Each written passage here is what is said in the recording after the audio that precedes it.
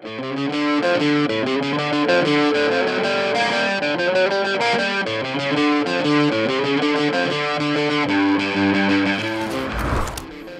was time for another trip, and as you can see, the airport was empty.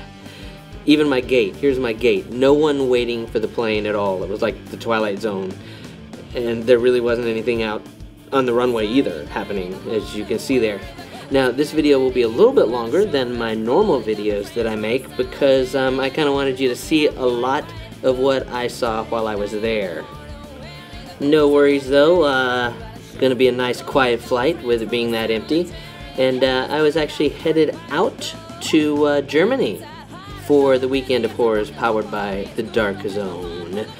And had to make a brief stop in Ireland as well, but there we go, up into the clouds above Nashville, headed to our first stop.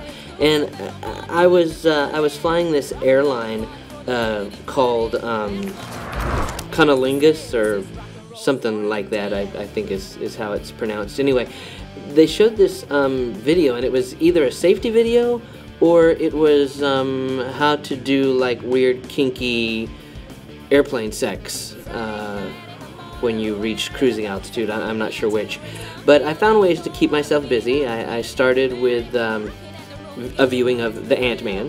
Ant-Man was playing, and then well, that was followed up by San Andreas right there with The Rock. And speaking of rocks, there's some. Followed by a screening of Terminator Genesis with all the creepy little robots, and Arnold is back. And followed by a screening of Me and Earl and the Dying Girl, I think it was called. Yeah, it's a long trip to Germany. But first, had to stop at the Dublin airport, and when I got there, the airport was lit up like a disco. It was disco night at the Dublin airport. Really cool airport, very nice, as you can see here, all clean and shiny and pretty. Look at that.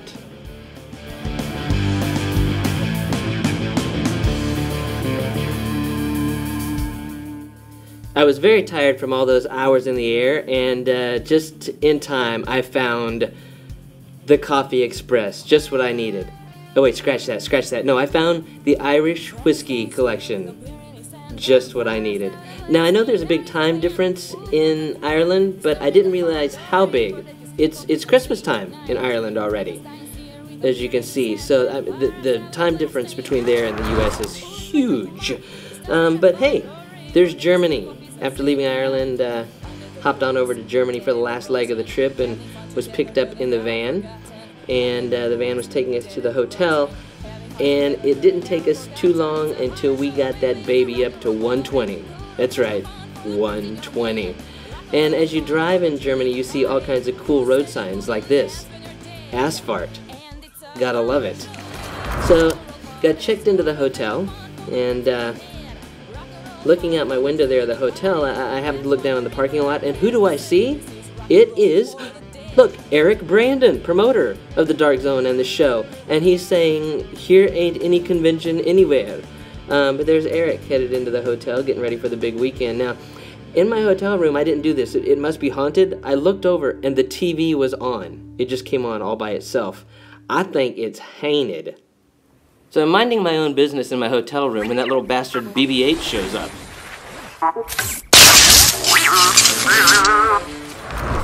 So looking around Germany, we were right there by the little underground subway, railway there that you go in, and kind of creepy looking little stairway, but there's the subway, and there was some other cool stuff around the hotel to look at. Just take a look here at what I found real quick.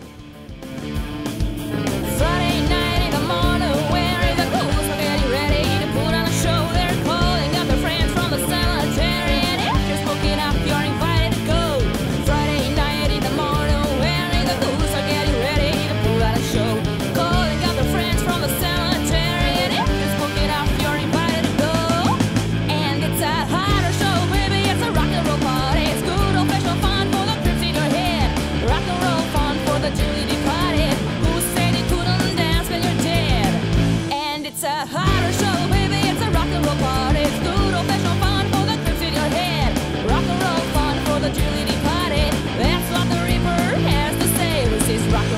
for the dead.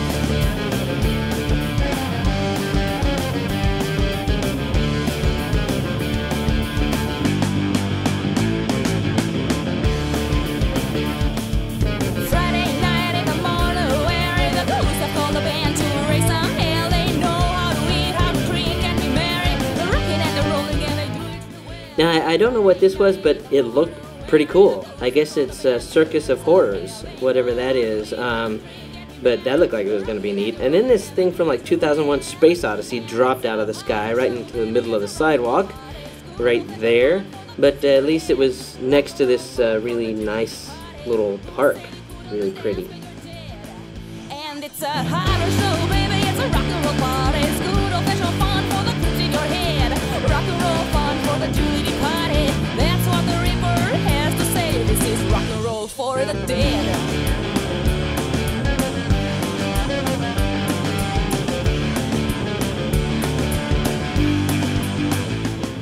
So there's like leaves falling everywhere, and the leaves are huge. They're like the size of my head. Look at that. Look at how big that leaf is right there. It's like the size of my head. All these leaves are huge.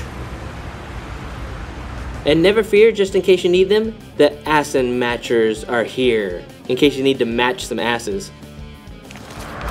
So that night I went out to grab some dinner with my old friends Terrence Zadunich from Repo the Genetic Opera and Jay LaRose from the Saw films, and the nightlife was just banging. Look, there's Terrence and Jay there, headed off to check out the activities.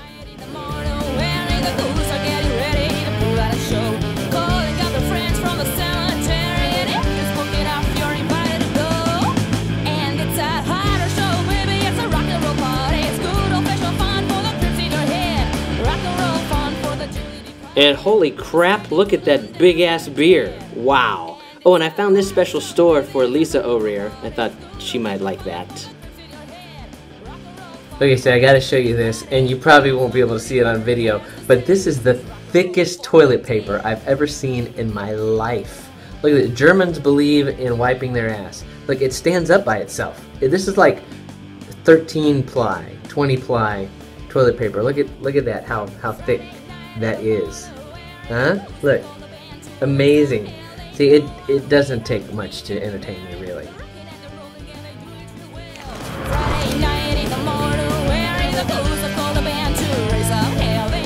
It's early morning here in Germany, and we're getting ready for the first day of Weekend of Horrors, powered by the Dark Zone. And I tell you, these Dark Zone people have their act together, because look at this. The badges for the guests are printed on both sides. How about that? Because inevitably, whenever I wear a badge, it always ends up on the blank side. Always. Brilliant. So Weekend of Horrors and Dark Zone Convention was packed with stuff, including tons of awesome celebrity guests that you can see some here.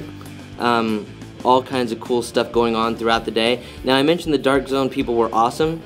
They even had Dark Zone coffee sitting right next to my table. Perfect. And not only that, my table also came with this when I arrived. Some Jameson.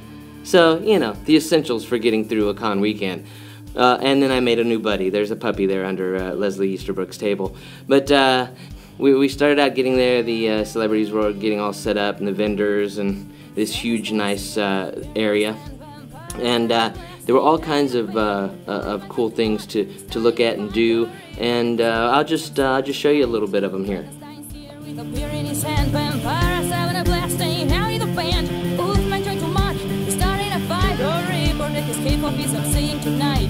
Under the rules, the dead and the rotten, having fun together, girl, they haven't forgotten.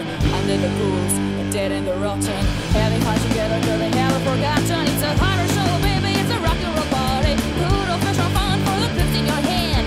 Rock and roll fun for the truly departed, who said you couldn't dance when you're dead. And it's a horror show, baby, it's a rock and roll party. It's good old-fashioned fun for the clips in your hand. Rock and roll fun for the truly departed.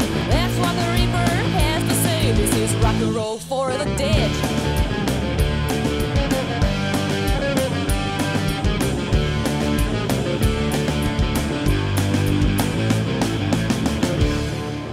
What's going on, guys? We're happy to be here in Germany with Jim, and Jim and I are having a good time in Germany.